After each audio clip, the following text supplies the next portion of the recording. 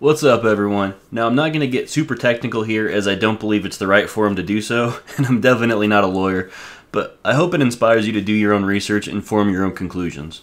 Now, first off, shout out to Alejandro and Lund for pushing this really hard in the Mustang community.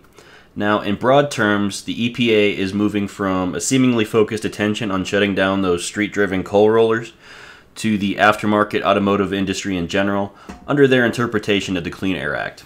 Now, effectively, there is no legislation that specifically protects the conversion of a street-legal vehicle to something exclusively for competition use. So you can't take a street car and turn it into a race car.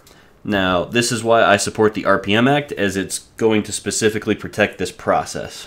Now, because there is no protection that's spelled out, the EPA can essentially come after you or the shop that is doing the work for you, and they are. A few quick examples. N-Gage is gone, and many tuners no longer even support it because obvious reasons. EasyLink is under a major lawsuit. VMP was hit and settled a lawsuit.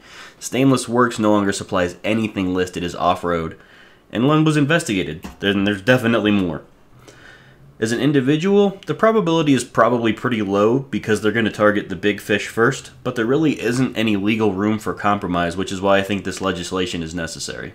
Now, unfortunately for manufacturers, simply listing something as for off-road use only isn't good enough. The blame for the individual's actions can and is laid at the manufacturer's or tuner's feet, which in my opinion is a very dangerous way to approach things, and it sets a very dangerous precedent, especially when applied to other areas of life. Now, from a tuning perspective, this means everything from standalones to handhelds can be targeted. If you're a manufacturer or a tuner in a state that is emissions exempt, it doesn't matter. The EPA is federal. Without protection afforded by actual legislative action, you may be at risk of a visit.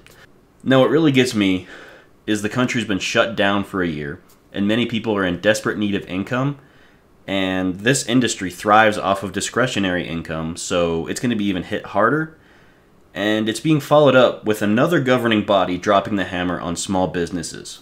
Now, if you support the industry, or rather the people in the industry, I ask that you push for your representatives to get this legislation through and protect them and make your voice heard. Thank you.